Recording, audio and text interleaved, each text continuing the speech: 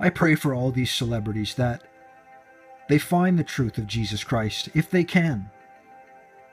A lot of times it seems like they really like being in the club. So this is Jenna Ushkowitz.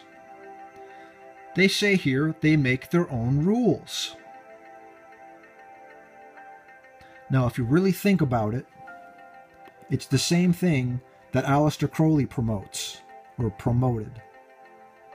Do what thou wilt shall be the whole of the law. They make their own rules.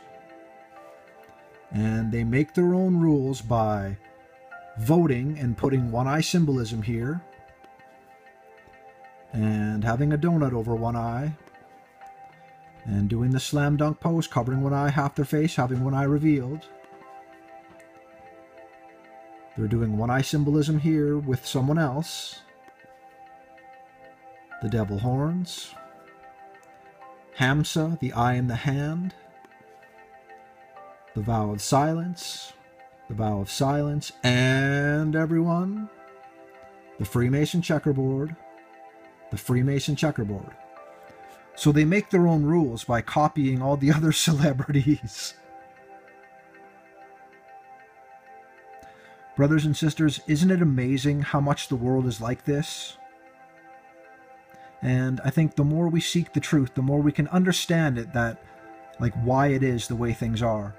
And I hate that so many people in this world, they blame God.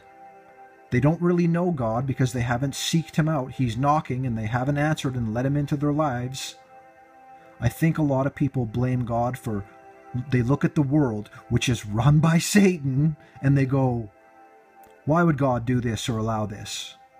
Instead of seeking God to maybe find out those answers. There are some hard questions in this life. I never claim to know the answers to everything. I just know the meaning of life. The one great answer is to have faith in Jesus Christ and not, get whatever from the world, what the world gives you, and then, stand on that checkerboard, etc. Brothers and sisters, stay strong in the truth of Jesus Christ our Lord. Amen.